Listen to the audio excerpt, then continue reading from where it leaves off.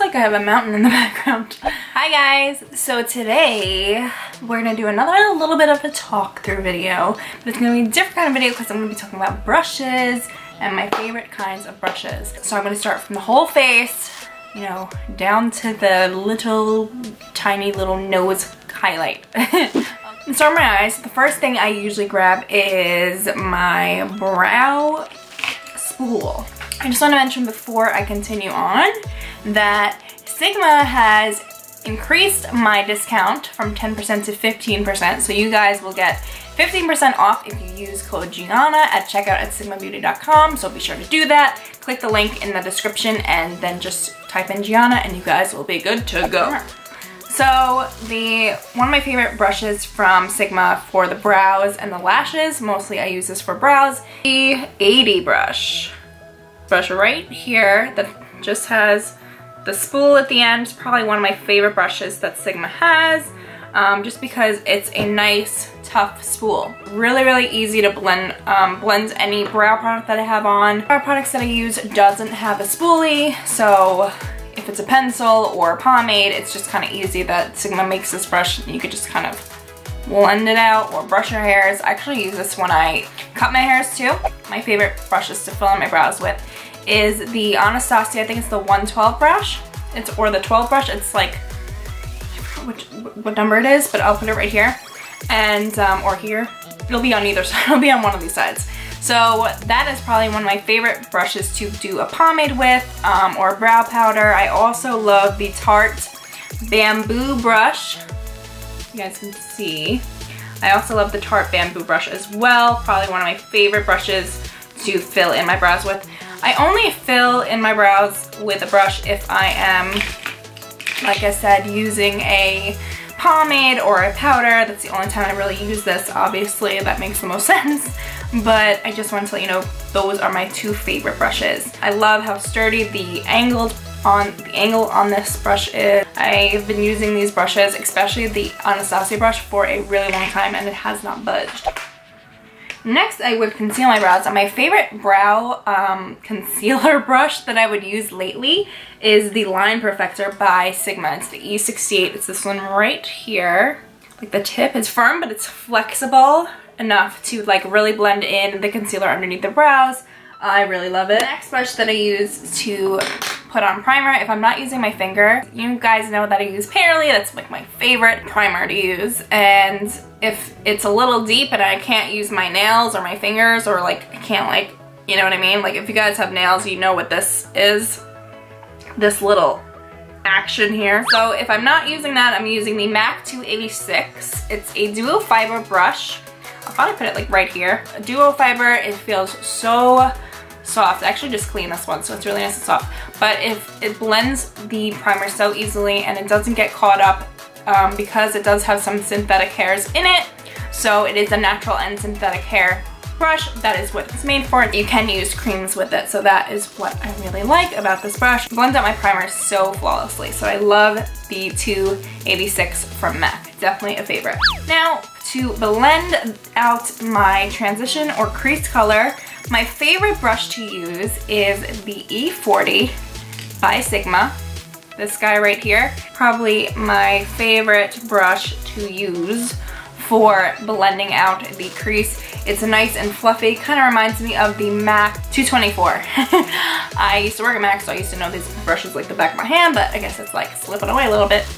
It reminds me of the 224, but fluffier, and it does not scratch the lid when you have product on it. So if I use this brush for a couple of days with the same kind of bronzy color, and I could still add color to it and it won't scratch the lid. What happens with the 224 from MAC, what I've noticed with the natural hair brushes, especially the 224s, which is weird, that the brush starts to scratch the eye, it gets scratchy and irritates the eye.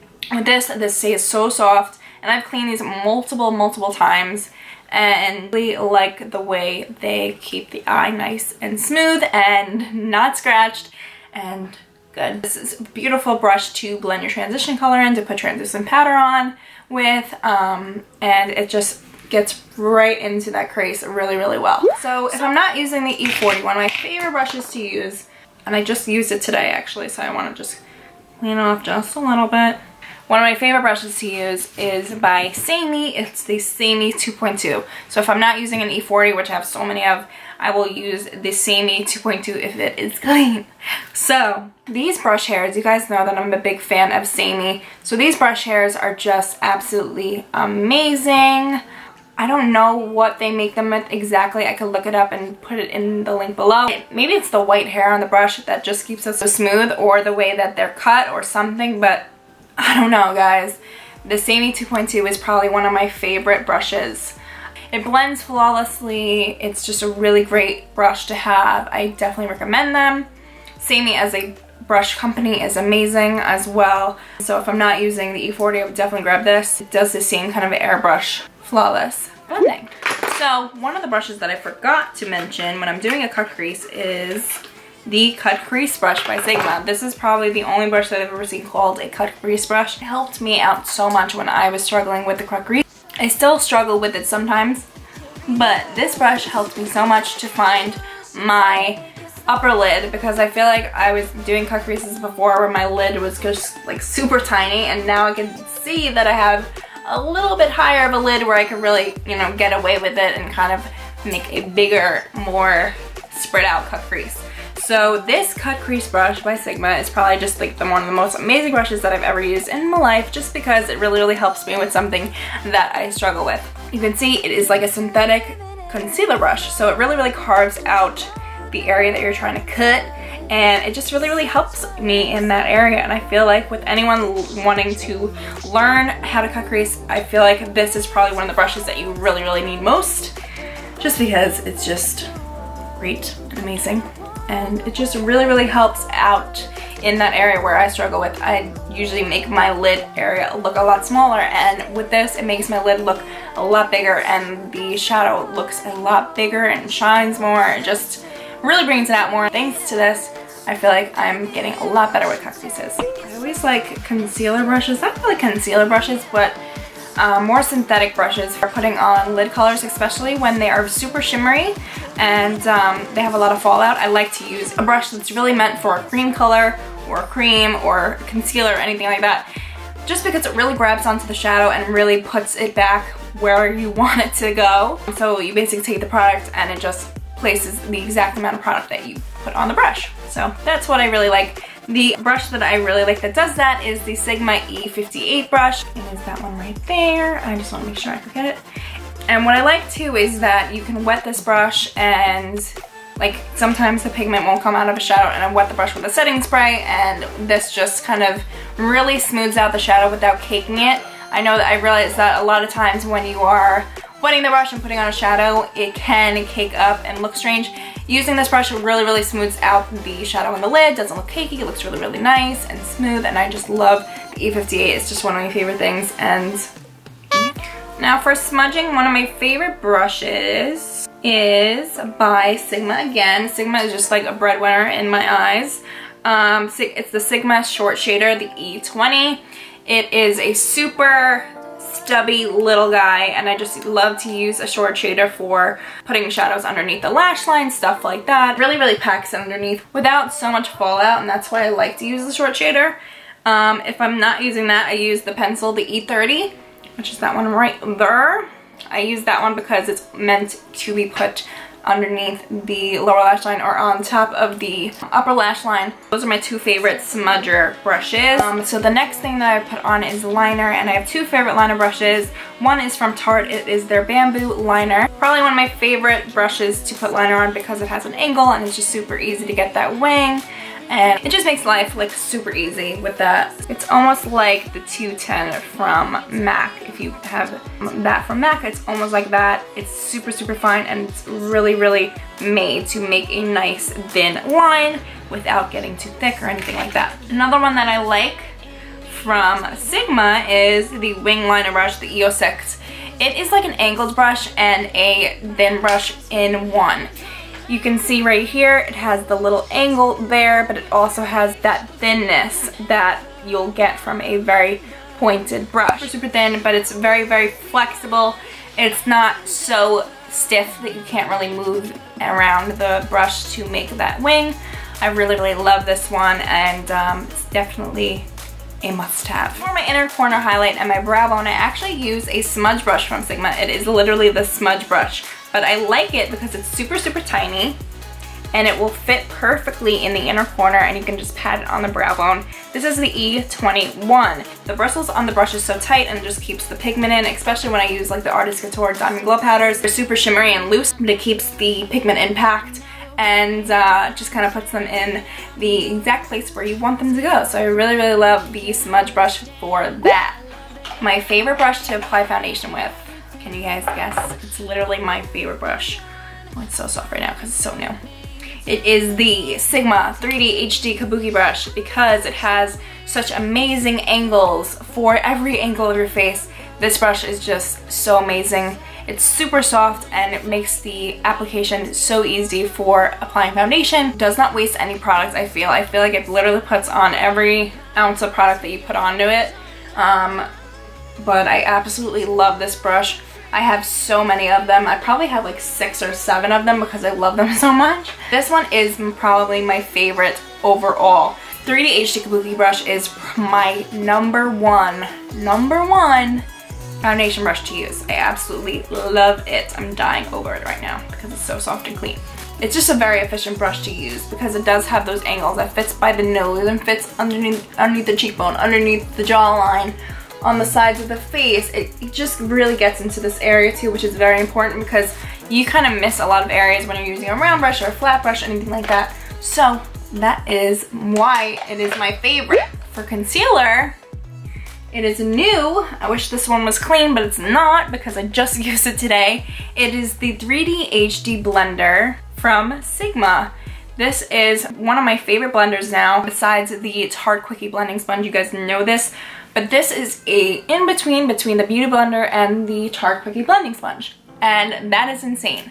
I loved how soft the Beauty Blender was, but I felt like it absorbed a lot of products, which I did not like. I still use a Beauty Blender on the daily for my clients, but for myself, I like something that's a little bit more dense. The 3D HD Blender does just that. Like, it's in between. I just love, because I get the best of both worlds. I get the softness, and then I get the density that the Tarte Quickie Blending Sponge has. So you can bake, you can blend. Again, the angles that Sigma does put on this, again, the angles that Sigma has put on this sponge is just awesome. It fits in every single curve of your face, and it just is amazing. I mostly use this side just because I'm used to it, but if I was using this for foundation, I'd probably use more sides, but this one is the most side that I use. But I like that it stops or has a line. That's where my nose will meet. So I always feel like I have a nice sharp contour when I'm doing my nose, and it's just amazing. I absolutely love this sponge. Now you guys know what my second favorite is. Really was my first favorite, now might be my second. It is the Tarte Quickie Blending Sponge. Now this is the old Tarte Quickie Blending Sponge. I got a whole bunch before they went out of stock. Now they have the new Quickie Blending Sponge, which I'm not sure, I actually haven't tried it yet, but this one is just my favorite, and I'm trying to keep as many as I can because I just love this one so much. And I love how dense it is and the shape of it, and I really feel like it didn't absorb too much product, and that's why I really loved it. It kept a nice coverage underneath the eye. For baking, it was amazing. You guys have seen him so many times in my videos, so you know that I love him very much. Moving on from that, now I will start to bronze. So the bronzer brush that I use the most, you guys have seen me use like 1,000,001 times, is the F23 by Sigma. Oh my god, this is like a Sigma party. So it's the soft angled contour brush.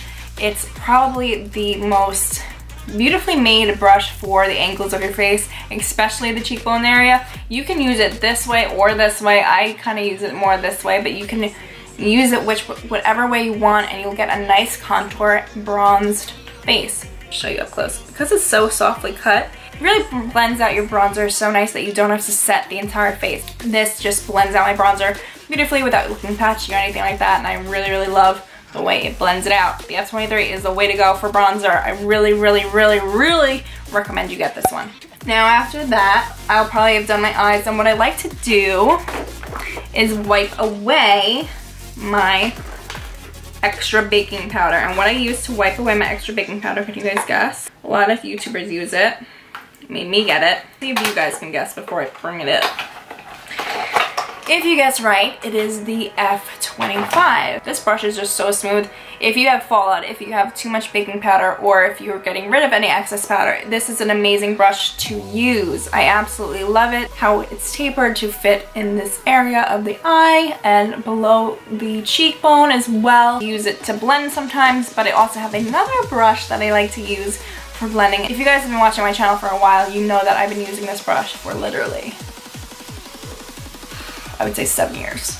This brush has been in my kit, in my little makeup bag. It's literally been with me forever.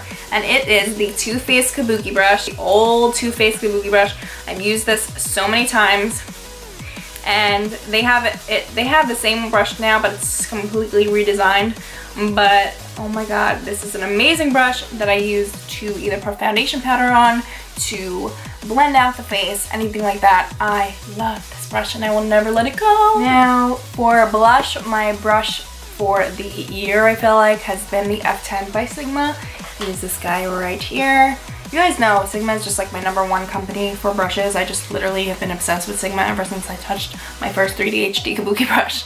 Literally the F10 is just perfect for the apples of the cheeks. I also grab it up, or I bring it up to the ear just a little bit, but it's just so smooth with application. When you set your under eye and you're baking your under eye, what I like to is that this blush applies through the baking powder.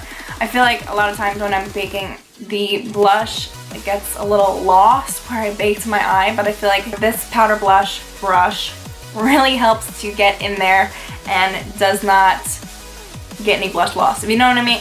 Sometimes you'll feel like you're getting half of the blush on to the area that you want. The half of it goes missing where you're baking. I feel like that just happens to me all the time. I don't know if that happens to you guys, but it does, and I feel like the F10 really helps with that application. So you guys know my favorite brush to use for highlighting is... It is the Morphe M501. That's probably my top brush to use. I only have one, which is surprising. I need to get more. But this brush is just my favorite brush ever to use for highlighting. It just grabs onto the product, the shimmer, the highlight so well, and just places the highlight so nicely onto the cheek, and I just I've been obsessed with it for a couple years now, and I just can't get rid of it. I just love it so much. So that is it, you guys. That is all of my favorite brushes. So let me remind you before you guys go, I do have an increased discount on sigmabeauty.com.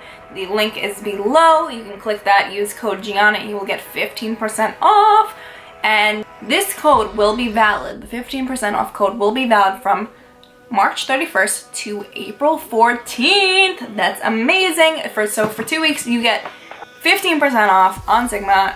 That's amazing. You guys can get all the brushes that you want. If you like the ones that I mentioned in this video, if you don't, you can get whatever you want for 15% off, and I love that. That concludes this brush favorites video. So I hope you guys have liked this video. I like that I'm talking to you guys a lot more.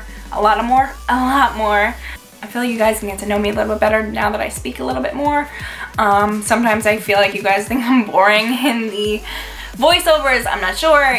Some people say it. I love doing voiceovers just because I feel like it's a lot faster for me, and it's a lot faster for you guys to learn and for me to really talk in depth with what I'm doing. I feel like voiceovers make me teach a lot more. So let me know your opinions in the comments below. Let me know what you guys want to see in the next videos coming up. I do have a few coming your way, so stay tuned for that. But let me know what you guys want to see next. Let me know. I know you guys want me to do prom looks, right? I know that prom is like around the corner and you guys want me to do those. So I will definitely do those. But if you guys have any more questions or anything like that, please comment below. If you have enjoyed this video, please thumbs it up for me, and subscribe if you want to see more of this face, because I know you do, right? Right? Not? One of you? One of you want to see more of this face? Anyway, guys, I love you all so much. Thank you so much for watching, and I will see you next time. Mwah. Bye, guys.